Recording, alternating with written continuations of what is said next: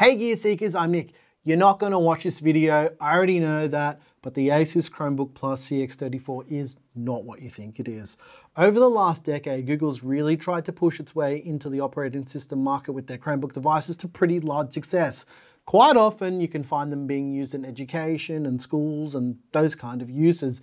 My nephews even use these type of Chromebooks for school work as well. But here's the thing though, the Chromebook Plus isn't just any other Chromebook. It's a Chromebook, but faster and also more expensive with a stack of much steeper than usual minimum system requirements. Well, at least for a Chromebook. Underneath all that is something interesting and it's hiding right under the hood. It's Linux. The ASUS Chromebook Plus CX34 is a Linux laptop with a twist.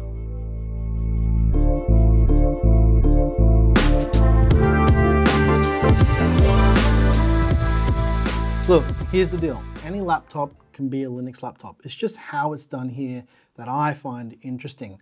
The other thing is, I've seen a stack of reviews of these new Chromebook Plus laptops, and the thing almost everyone doesn't do is actually try to use this thing. I'm not in the business of copying and pasting reviewers' guides into ChatGPT and getting it to spit out something generic and, anyone can do that.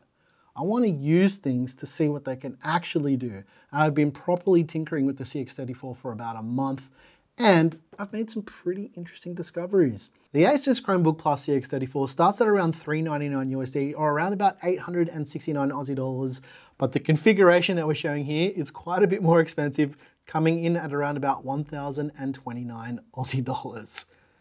Right? Okay, that's the first thing. But what does the plus mean? First of all, the plus means plus the price. These Chromebook Plus laptops also have quite different minimum requirements to classify them as a Chromebook Plus. Typically, you're looking at a laptop with a 12th Gen i3 or a Ryzen 7000 APU as a minimum. As far as the specs go on this one is a little bit higher end than the other Chromebook Pluses that you'll see. This has got the Intel Core i5-1235U. It's a 10-core CPU with 2 P cores and 8 E cores and 12 threads. This one's got 128 gigs of eMMC storage and 8 gigs of RAM. And as laptops go, it sounds pretty conservative because realistically it is. The CX34 has a pretty nice 14-inch 1080p display, which, to be honest, at 14 inches, I thought was a bit higher than 1080p because of the pixel density. And the peak brightness here is around about 250 nits, which is adequate. It's got these tiny little tinny speakers.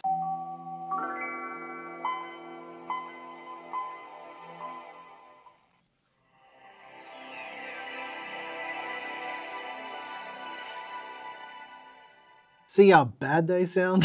Despite that, full wireless connectivity, it's got Wi-Fi 6 and Bluetooth 5.2. It's got HDMI, 2 USB Type-C ports, a headphone jack, and 2 USB Type-A ports. And I can't believe in 2024, USB Type-A is now a feature. Battery life is pretty average at around about 4 to 5 hours of moderate use with the internal 50 watt-hour battery.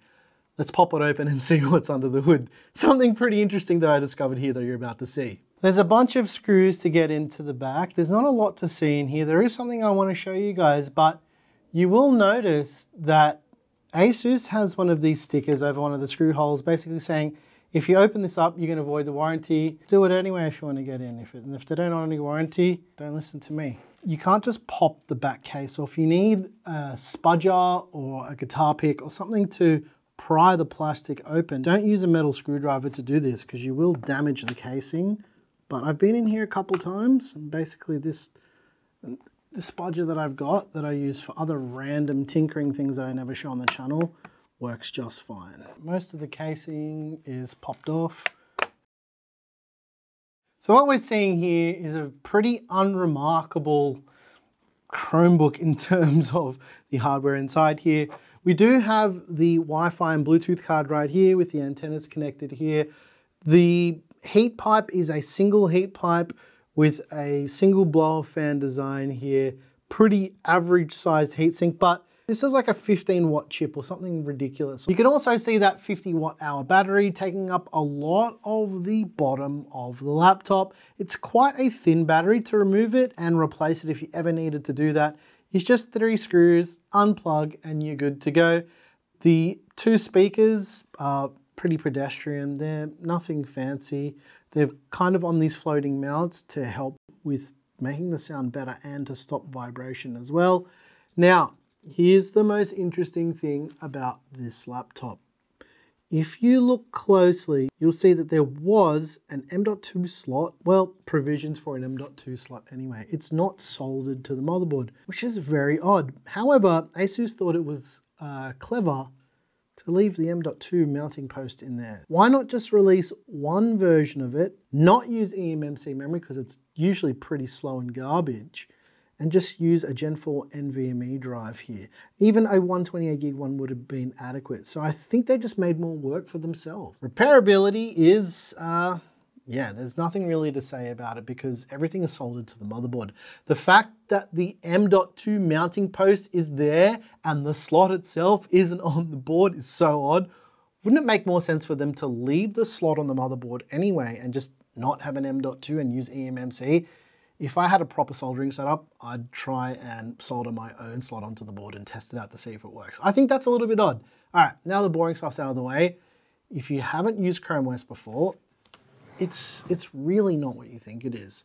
To make this easy to understand and kind of dumb it down a little bit, ChromeOS is kind of like a Linux distro with lots of features from Android with tightly integrated Google services. Basically, everything runs in a Chrome browser, and ChromeOS is kind of like a hypervisor, but not really. That's just to make it easy to understand. I've used Chromebooks like this before, obviously not with this spec, and using Chrome to do everything has always been a bit of a jarring experience at first. However, for the regular user who doesn't play games and uses their computer for emails, for internet banking, and real life stuff, ChromeOS is fine. I could almost use this as a daily driver. And notice how I said almost there. Here's a few features that simply just don't work for me. My phone right here, right? This is a Google Pixel 8 Pro. This is what I use. Also shout out to Dbrand for this new grip case. You can keep your 50 bucks, the case is good. Anyways, the phone integration stuff that I tried to use won't work because of how Google Workspace domains are set up. Because the way that we use Google here is we don't use like Gmail, we use Workspace. I mean, it's like the business version. Now I tweaked a bunch of our domain settings and added a whole bunch of provisioning stuff on the back end and it simply just won't log in. It keeps presenting me with the same password prompt to log in to get my phone to work. And it's a shame, but it's not a big deal. It's something to keep in mind if you use your own domain and you can probably get it to work, but I just didn't want to waste too much time on it. Other nifty little ChromeOS features that I really like is stuff like screen recording being built right in. It's something that I use often on Windows and macOS, but having a really easy way to get to it made it a lot easier to make this video. The thing is with ChromeOS, it's not terrible. It's probably just not everyone's cup of tea, and that's fine. Going back to Android, like I mentioned, it doesn't run Android, it runs ChromeOS, but it is compatible with Android applications. And the Google Play Store is tightly integrated with this ecosystem. So a lot of Android apps do run on the Chromebook Plus. And I say a lot because there's a bunch of things that I tested that flat out don't work. Out of curiosity, because I play COD, Call of Duty Mobile doesn't work. No dice. Also Warzone Mobile, which is a separate application, kind of works. You get a little bit further, but you can't play it. Most other apps like Spotify and TikTok and all the social media stuff that you're probably going to use on your phone work fine here, but just use it on your phone. I also tested out PUBG Mobile and it seemed to work just fine. Games on Chromebook Plus, especially the more demanding ones, are pretty hit and miss on the Chromebook Plus. I'm not going to lie. I really wish COD worked because I'm a sweaty nerd.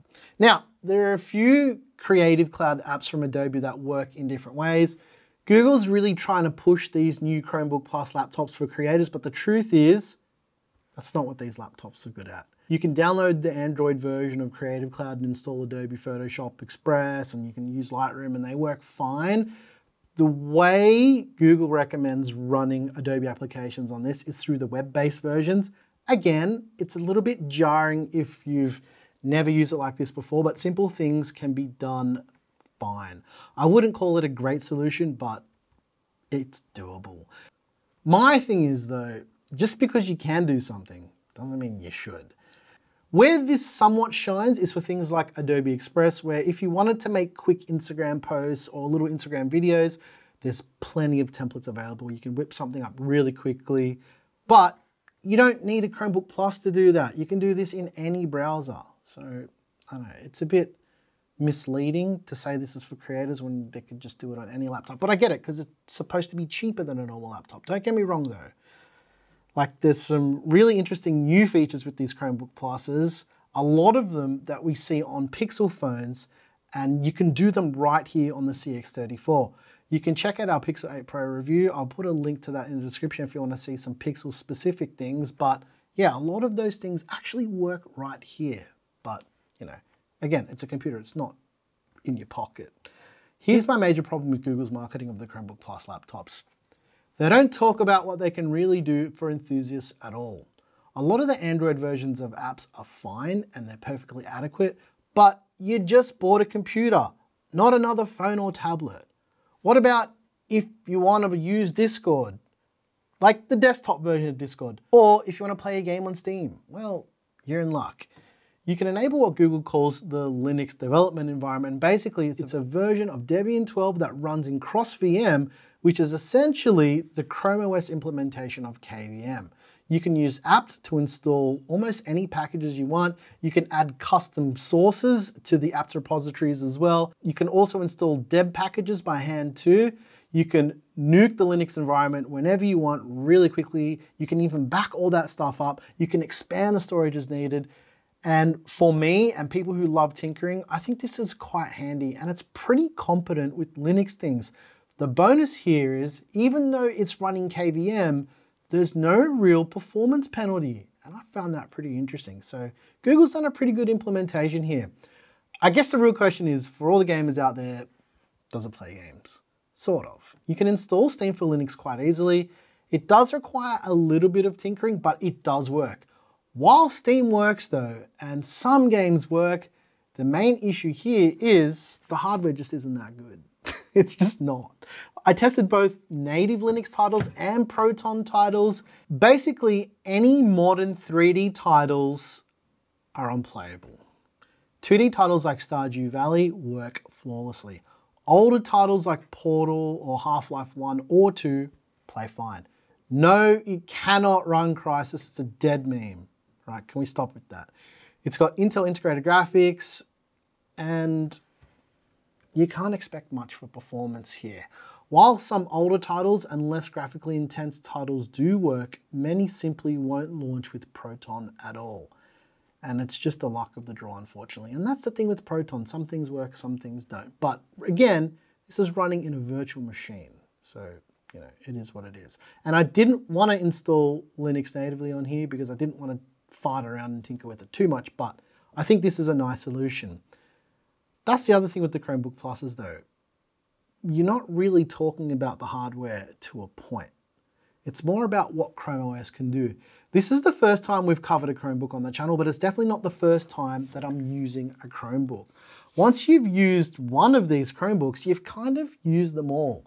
The difference here is that the ASUS Chromebook Plus CX34 does it a little bit faster and a little bit more competent because the specs are higher. What I will say is, if you're looking for a computer for doing life admin, for internet banking, for watching YouTube, for doom scrolling TikTok, the ASUS Chromebook Plus CX34 is perfectly adequate. I don't hate this thing.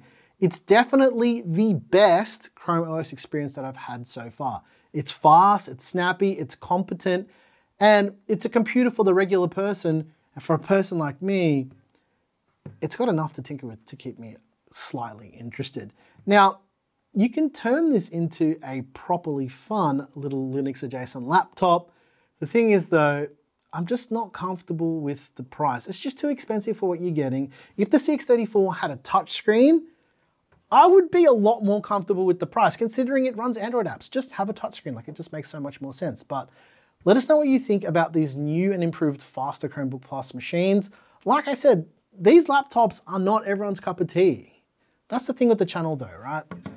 I want to show you stuff that I think you guys might find interesting, that I find interesting, and the ASUS Chromebook Plus CX34 it's pretty interesting to me. I'm not gonna lie, like it's a fun little laptop. It does all the normal computer things you needed to do. It's not fancy, it's not over the top, but it just does what you want it to do, except create content. Please let us know what you think about this type of video, because I do really like tinkering with weird operating systems. And the reason why we don't really cover PC laptops is they all run Windows, and it's a little bit boring to me. Everything's just like, hey, here's another like PC laptop that runs Windows, that does the thing that other normal laptops do, but a little bit faster or slower. But I like alternative operating systems for portable devices. I just think it's more interesting. That's why I use Android and not iOS, because I just find it more interesting than using another Apple phone that's been the same for a million years. Anyways, I'm your boy Nick with Gear Seekers. You peek, we seek, and here's a clip of Bindi.